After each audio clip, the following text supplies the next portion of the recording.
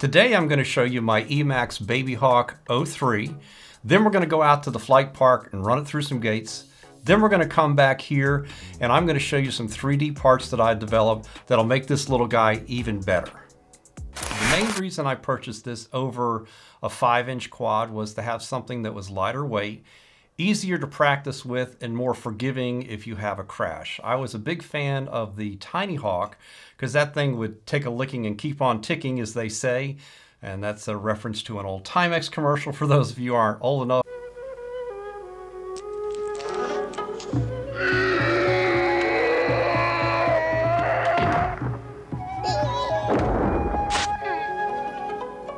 Timex, it takes a licking and keeps on ticking. But this actually is just as durable, at least it has been for me, except for one small thing with the antenna. And I'm going to show you later on in the video how I remedied that. But overall design, it works really well. Not a big fan of the frame with the XT30 coming out of the front, but I'm sure they had their reasons behind that. A lot of the manufacturers are going more towards a front battery connection to try to get the voltage away from the DJI antenna to make it more reliable as far as that's concerned. I do really like the DJI 03 air unit because of the vision. As you'll see in the video that's coming up here from the flight park, I pretty much used nothing but the goggle video. I didn't use any of the video from the 03 air unit. I did have a problem when I was recording, and for some reason I didn't get the footage on the 03 air unit, and I think it's because I didn't stop the recording before I actually landed the quad. But I am using the remote controller too to fly this, and I haven't had any problems with signal loss or anything like that. It's a very easy, seamless way to get this little guy in the air. Now, the frame itself is a one-piece frame on the bottom here, and as you can see, they've actually put a clear protector plate over it to protect the all-in-one ESC flight controller, which is nice. The DJI air unit is sitting pretty much right down on top of the flight controller, and I would like to see a little bit more space in there, and they've put this little cumbersome piece of frame in here that holds the air unit up off of the flight controller and then gives just enough room for the strap. And really, I would like to see a little bit taller standoff in there to make a little bit more breathing room for the flight controller, but that's just my personal opinion. I don't design these, I just enjoy flying them. There is a couple other things that I wasn't a fan of as far as I'd like to see a little bit better camera protection, but I haven't had any problems. And I always put these clear UV protectors on the front of the camera. The problem that I have had is with this antenna, and we're going to go over that a little bit later. But other than that, this has been pretty much a bulletproof quad. With these AVAN props on it, you can just keep on rocking and rolling. I've only had to replace 2 of these, and I've had this a little over a month and probably, I would say conservatively, 30 flights. As far as flights are concerned, I've tried a bunch of different batteries. I've used these 650s, the 550s, and the 850s. This 850 is a lower pro design, and I kind of like that initially, but what I actually went with and purchased several of are these Tattoo 850 batteries. I like these a lot. They don't have any sag when you do a punch out, and you'll see that here shortly in the flying field video.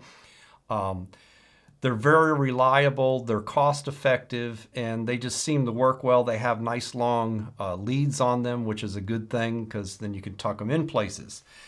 But overall, I'm very pleased with this as far as the price that it costs for what you get. I don't think it's a really good value, but it's all in the eye of the beholder. Does it do what I purchased it to do? Absolutely, it certainly does. So let's go ahead and take it out to the field and get this thing in the air.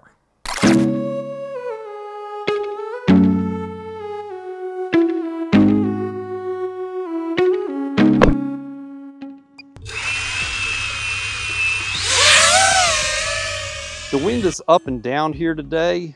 Let's jump on over here to the flag. You can see that it's kind of loafing. It's not too bad right now. Let's see if we can hit some gates here.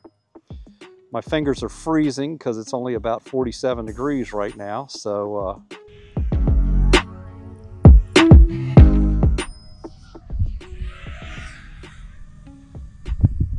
the quad is very responsive. This is a Tattoo 850 battery 4S, obviously, because that's the way the quad comes. Let's go ahead and try a punch out. No sag on the battery. Very responsive.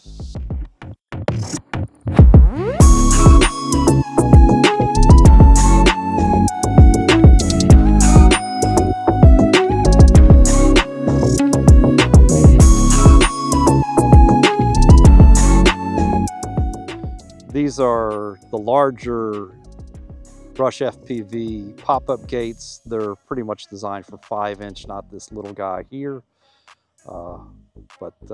We've got a smaller one there, as you see. Let's see if we can get through that here.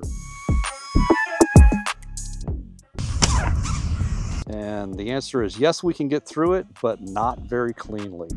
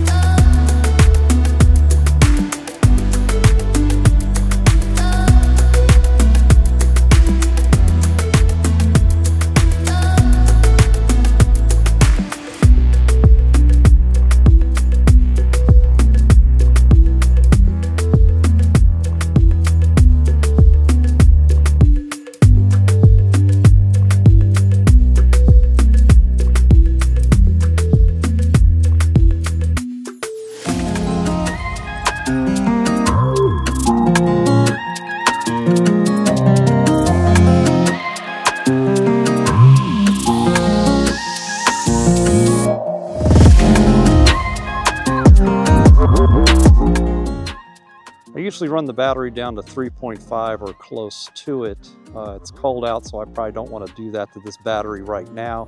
It's at 3.66, but as you can see, we're at 6 minutes and 30 seconds. So let's go ahead and land for the sake of time here, and then we'll jump back into the studio. And of course now the wind blows me away. Where is the landing pad? Where is it at? Okay, here it is, here it is, here it is. And I hit the landing pad. Now that we're back in where it's a little warmer, I want to talk about the bad. The bad is not that big a deal, but it's a big deal if you're out at the flying field or you just want to have fun flying around your house. And it's this antenna. And I've watched other reviews on YouTube as well, and people are saying that this antenna gets shoved down into the frame, which it certainly does. And this one that's on here has been replaced, and you can already see that it has a bunch of scarring on it already. The original antenna is this one here that's toast. I lost a connector on it. The tube looks like it's a straw that someone's been chewing on. It's just terrible. The other thing that I don't like about this quad was the battery strap. The battery strap, after literally 10 flights, the traction pad is coming apart on it and it's got frays all over it. So I replaced the battery strap with a carbon fiber battery strap off of one of my other quads. And the big thing that I really don't like about this, you would think with a quad of this price, it would come with some landing feet. I know they want to keep the weight low on the quad, but these are expensive, and I don't like the fact that when you land on a hard surface or even take off on a hard surface or concrete or something like that, it's damaging the carbon fiber. It makes the screws heads get all messed up and you can't get them out. And I just really didn't like it. So what I did is I jumped into Tinkercad, and I designed a few parts. I got on Thingiverse and I found the landing feet. So let's go ahead and show you those. Here's the Pineapple Edition, we're going to call it here. And the first thing I'm going to show you here are these landing feet. I will put a link in the description to the STL files on Thingiverse. Make sure you give the designer some props for it. He worked really hard on these. I guess he did. I don't know if he's an engineer, but he had to obviously scan in the frame because these things fit like a glove. In his description, it says to print them out of PLA. I'm a big TPU fan, so it has a little cushioning. The front ones clip over the legs and stay on fine, but the back ones don't have a little lip on it. So they need to be retained somehow. So what I did is I used this B7000 glue, which is kind of like a high-tech rubber cement. It's used to put cell phones back together. If you take the screen off of your cell phone and need to glue it back on, that's the type of glue they do. I'll leave a link to that in the description as well. It's worked really well. I've just put a couple of drops on it, stuck the foot on there, let it sit overnight, and it's been just fine. The nice thing is you don't have to take these feet off to take a motor off or do a repair or even just check to see if the tightness of the screws is good. Because as we know, as you fly, the screws get loose. So these are excellent feet, and make sure you give him some props. The next problem I had was the balance lead connector wanted to jump into the props. I got tired of it flopping around, having to get it underneath the strap itself here. So I designed a little piece that actually goes right onto the strap and stays connected to the strap here. And we'll pull the battery all the way out of it here. And you can see it's permanently attached to the strap here, and it won't go anywhere. But the big thing that I've done here is the antenna protector tube. And what I actually did is I took this little guy apart and I scanned the top plate in with my regular conventional scanner. I brought it in the Tinkercad, and then I worked around with different designs. I actually had the Emax bottom antenna support, so I incorporated that into the design. And so it actually is the same length and everything, but it now supports itself really well here. In fact, you can pick the quad up by the antenna, and usually most people don't want to do that. Even with the battery on the quad here, it'll support the weight of the battery itself. So you can pick it up by the antenna with the battery on it. And with this 850 battery, that's a little over 250 grams. So that's pretty good. I haven't given it a lot of flight time with this on it because I didn't want to mess it up for the video, but I'm pretty sure this design is going to work really well. I'm going to put a link to the description. I'll put these on my OneDrive file so you can just download them. Feel free to use them. Give them off to your friends, your neighbors, but don't give them to your enemies because we don't want them to have a cool quad either. So hopefully these little additions to this Tiny Hawk. The other thing that I did too, I almost forgot, on the Emax camera support, there were two little ears here on it, which I'm really not sure what they are. If anybody knows what the two little ears on the stock camera mount are for, maybe it's for a different camera, but with the DJI O3 Air unit, you don't need those, so I took those off, and I have the STL file for this mount. If you want to print a new one in a different color, it's nice and clean that way. The other thing that I forgot to mention in the first part of this video was when I received the original one here, the camera would not stay in the place. I started flying it and the camera would start to droop. I checked, the screws were fully tightened in and bottomed out. So the file itself, the 3D printed file, wasn't thick enough for the length of the screws. Instead of looking for other screws, I went ahead and got some plastic washers because I really didn't want to use a metal washer. So I'll leave a link in the description below for the hardware kit that I got. It seems to be a really neat little piece where you can have a lot of little different plastic washers and standoff tubes and things like that. And it's very inexpensive. It's a good thing to have. I've pulled parts from it over the years, and it's a neat piece to have. So hopefully all these little parts here, and I'll even include the wire protector for the carbon fiber. So if you want to change the colors, I plan on putting these red parts on this one here, so I'll have a pineapple edition and then I'll have a red one as well. All we need to do is get the Avon props to come in different colors, and I'll be the happiest camper there is. If you've made it this far in the video, I certainly would appreciate a good old thumbs up there, and maybe subscribe to the channel for more content like this. And don't forget to leave me your comments below. One thing that I'm real interested in is, this has been out for about a year now. Have you all broken any of these lower frames? Thanks again for watching, and we'll definitely catch you on the next one.